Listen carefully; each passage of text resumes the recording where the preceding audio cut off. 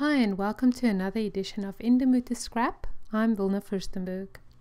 Today the mood board is very soft and romantic, and if you are acquainted with my style, that is just what I love. But this month I was looking at images of type and typewriters and text and all sorts of interesting ways to bring text as a texture onto your page. And this is the mood board that I came up with, and I'm super excited to translate it into a scrapbook page. Before I show you the final page, I just want to show you a couple of the products that I'm going to use. And it's that typewriter stamp from Evalicious, those beautiful ribbons by Dear Lizzie. I'm going to use the Big Brush Artist Pen by Faber-Castell, and I will show you a little tutorial on how amazing they stamp. The Ollie Edwards Technique Tuesday stamp, some Maya Road, and some Maggie Home collection by Crate Paper. I'm also going to use some product that has a lot of text and type on it, so it's going to be really fun working with all these products. I love this paper by Maggie that she wrote in her own handwriting, and today I'm going to be talking to you a little bit of writing on a page with your own handwriting. The embellishments we're going to use is from the Maggie Holmes collection, and it comes with the paper pack, and it's the die cuts that you can just tear out like I'm doing there, and it's perforated so it comes out easily, and it's just paper, and I just totally loved that sheet of embellishments. Right, so the first thing I'm going to do is I'm going to cut a piece of Dear Lizzie paper that I've used on another page. Just going to cut a strip of it, and that's going to be the basis of my embellishments. Speeding the video up, I'm just going to show you how I'm going to layer it with the Maggie Holmes handwritten paper, and then a little bit of the Dear Lizzie Lucky Charm 6x6 paper pad. You can see that beautiful piece of paper that's also handwritten, and I'm going to layer it behind each other. So all the little pieces that I'm cutting off, I am saving for another day. And my thinking with adding the embellishments was that there's this one page on the mood board that I will show you right now, that is how it came from the side of the page and almost enveloped the page. You can see this one picture with the beautiful florals, and that's what I was thinking of, adding those florals to the side of my page, and almost like it encompasses the page. So I'm adding my embellishments with a little bit of hot glue, and you can see how I let it dry and just lay it down so it dries in a dimensional way. The next thing I'm going to do is use this inspiration part of the mood board and use the Maya Road buttons and stamp pieces to create this effect, almost like typewriter keys. So what I'm going to do is I'm going to place my Maya Road buttons, and now I'm going to stamp with the Ollie Edwards Technique Tuesday stamps using the Big Brush pen by Faber-Castell. You can find these in the information part of the related products, and they are fantastic to use on stamps. So you can see the broad point, the big brush, and you just brush it over the stamp. And the thing is, it's India ink, so it stamps beautifully, and it's waterproof, so you can paint over it now and it won't flow. Also, the brush looks big, but it's not flowy, it's quite sturdy, and there are a zillion colors. So I just absolutely love using these pens, especially on stamps.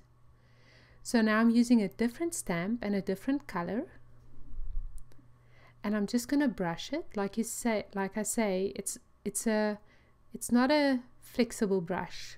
It's a hard brush, but it works beautifully. Also, I'll show you later, if you want to color different parts of stamps, these pens are fantastic to do that.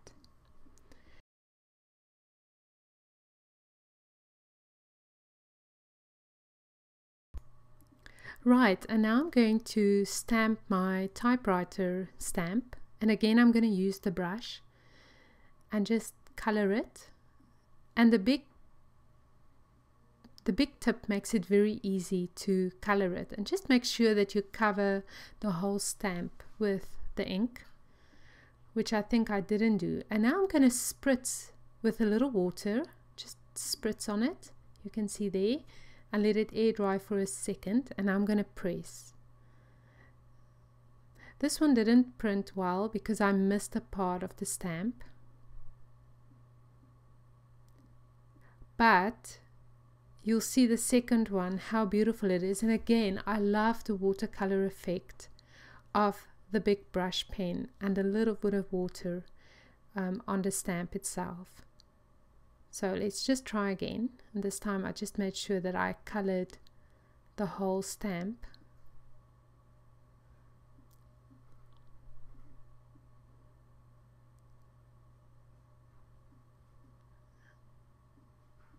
And maybe stamp a little harder as well. Okay, so now you can see how beautifully it's stamped.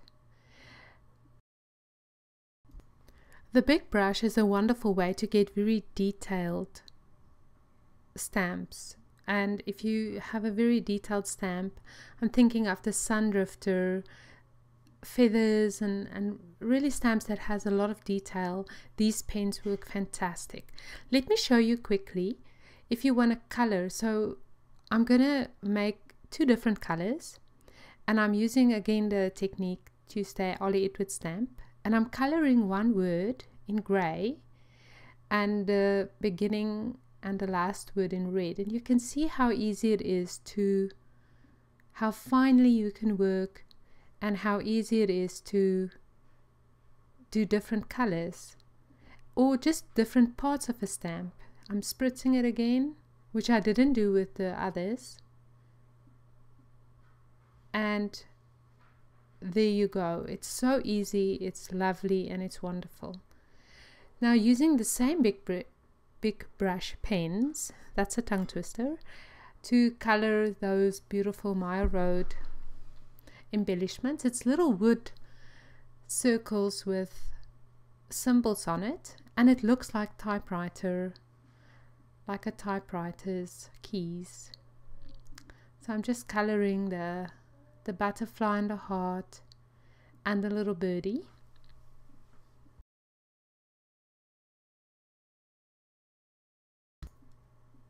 And then I'm going to add those strips that I printed or stamped, and I'm just going to add a little hot glue and add it underneath the typewriter, exactly like on the mood board. Right, the next thing I want to do is, just as the page is there, I'm going to trace around the papers and my picture to determine where I'm going to add my journaling, because like I said in the beginning, this page is going to be a journaling heavy page. Right, I've adhered my keys, as I want to call them, and you can see it's just now a strip of paper. Oh, and I'm going to add in this lovely navy and white chevron by Dear Lizzie from her Lucky Charm collection. And where that came from is from the black and white stripes on these two beautiful oil paintings with the colors and then just a little bit of contrast. So I thought those navy chevrons just worked perfectly with the flowers. Now I'm going to just add my journaling, and I'm going to speed up the video to show you.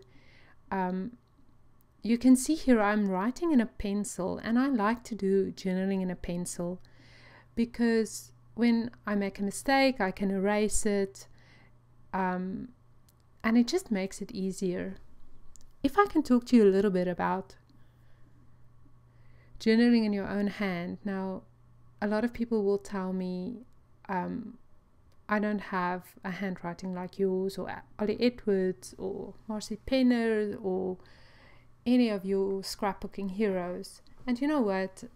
My standard answer is that your children and your loved ones do not care. They love you. And I think of my own mum, who I'm fortunate to still have in my life, and her handwriting to me is the most precious thing on earth. It just tells me everything about her, and whenever I find a note that she wrote in her own hand, I do appreciate it. Doesn't matter how it looked. So I want to encourage you, and this is my challenge to you this month, is to handwrite on your page. What I'm writing here, and I must confess, I cheated a bit. I wrote it down and then I erased it and wrote over it again just because I videoed it. Is I wrote a prayer, and it's a prayer for me, and it's maybe something that I just need right now in my life. So, and that's just how I write, and a lot of my journaling thought is letters, to write a letter, dear Jana, dear Tia, dear Kirsten, and that makes it come easily. You know, you can sometimes just write about what was your day like, what are you feeling right now, what are you thinking right now, and even if it doesn't make a lot of sense to other people, even if it just makes sense to you, then it's absolutely worth it. Right, now I'm just going to add my embellishments. You can see there that I added some paint splatters, and it's from October Afternoon. I think it's Lemonade, it's called.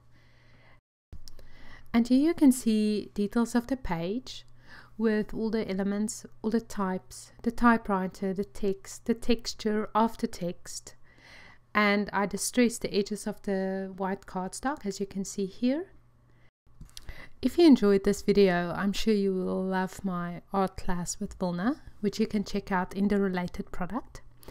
And I hope that this video and mood board put you in the mood to scrap. This is Wilna, and until next month, bye.